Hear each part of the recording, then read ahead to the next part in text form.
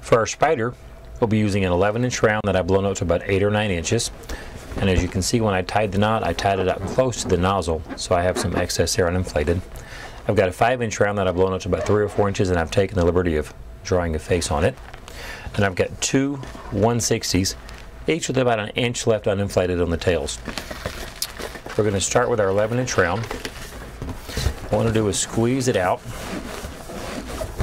kind of soften it, and then we're going to pull a small bubble.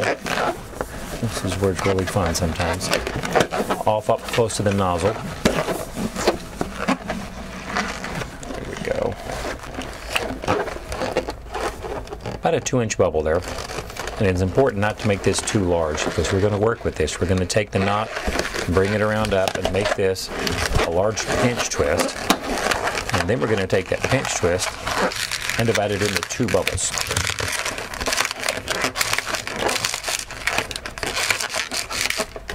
Like that. Then we're going to take our 5-inch round. We're going to twist the nozzle into these 2 pinch twists. And that's going to be the head and body of our spider. We're going to set that aside. Now we're going to take our 160s.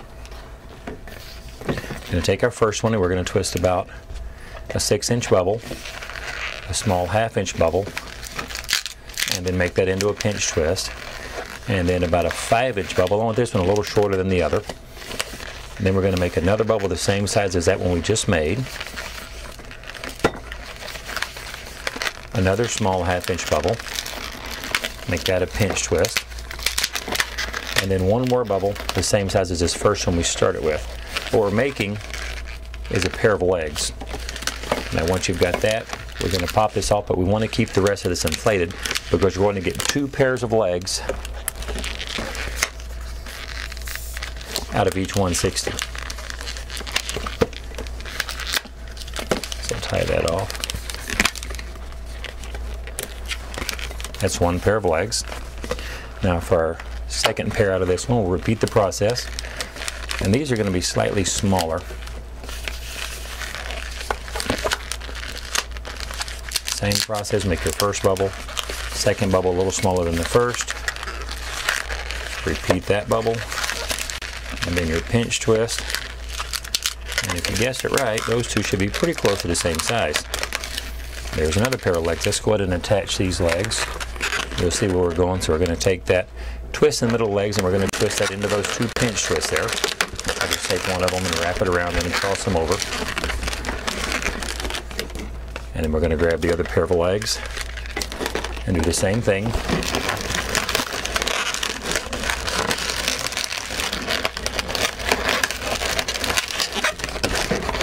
And as you can see, he's starting to look like a nice little spider. I think we're just going to repeat the process with our other 160.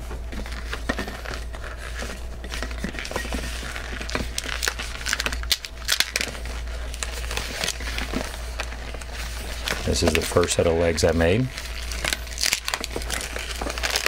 Just like that. Divide it off. We're going to keep the second part inflated.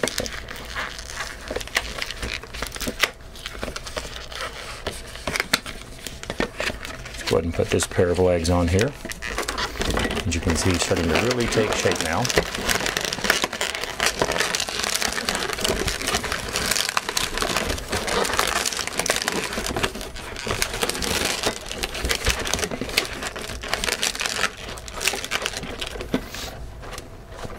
And then our last pair of legs.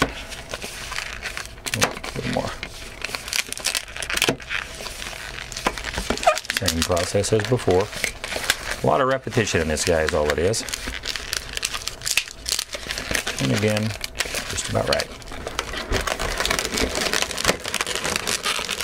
Attach our last pair of legs.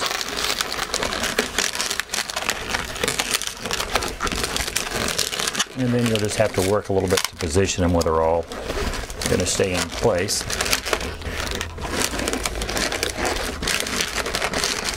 What I'll usually find that I'll have to do is put 2 up high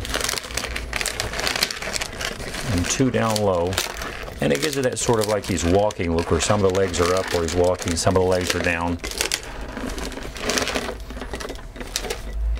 And there you go, a spider.